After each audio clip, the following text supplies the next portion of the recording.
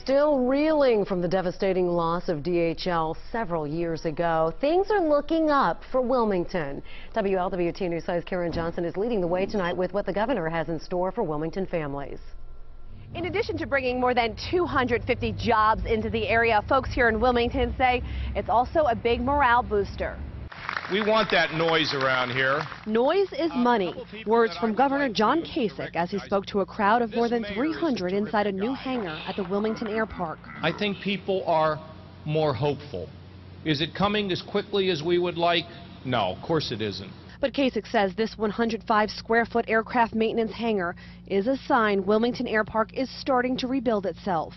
It's leased by Airborne Maintenance and Engineering Services, or AMES, which provides maintenance, repair, and overhaul services at the site. They have the capability now to service the biggest planes in the world, including the 747. So, yeah, I think this is really terrific. And it's creating 259 jobs. The beauty of those 259 jobs is that every one of those will be tied, hopefully, to a local resident who has a family, who will be able to provide for their family. And those are the kind of jobs that we want at this air park. Those are aircraft maintenance and repair jobs. 5 years ago, an economic storm devastated this area when DHL pulled out of the air park. 8,000 people were left without jobs. I said that day I thought the sun would come up. Now it's starting to rise. The city has up more than 1,000 jobs, in addition to the 1,000 it's retained. And now the expansion of this hangar brings more hope. AMES says in the past it's been limited due to capacity constraints. Now it's hoping to attract larger fleet operations and eventually add even more jobs.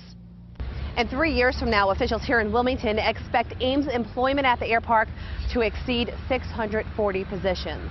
In Wilmington, Karen Johnson, WLWT News 5. The unemployment rate in Wilmington has decreased by more than half in just the last 3 years.